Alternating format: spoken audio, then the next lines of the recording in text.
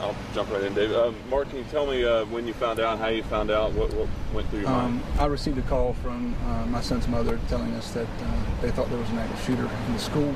I have a background in law enforcement, so of course my mind started running, and then I got here as fast as I could. I came from Greenville. You didn't get your child's mother got an alert on your phone and you fled right over here. Mm-hmm. What was going through your mind as you were coming to retrieve your little boy? Obviously the worst, but at the same time, hopeful in prayers that everything was okay. It's not ever a situation that, obviously, it's not a phone call you ever want to get, but in the end, everything worked out, and at least for my son and I, he's okay. You have a background in law enforcement, yes, and obviously there is a heavy police presence and law enforcement presence here. Was that any sort of a comfort to you when you came here to see and to retrieve your son? Definitely.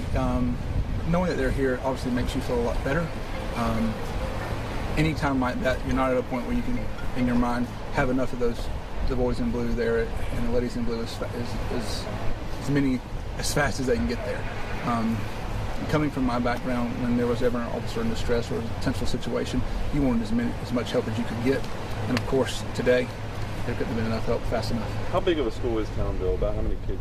I'm not really sure. I think they have 300, something like that. Obviously, my son seems to know. What did your son tell you happened? What did he see? Or he hasn't really said a lot at this point. We're going to all sit down this evening and talk about what he saw and where to go from here. Thanks so much for your time. Thank you. I appreciate it. Thank you very much. Thank you.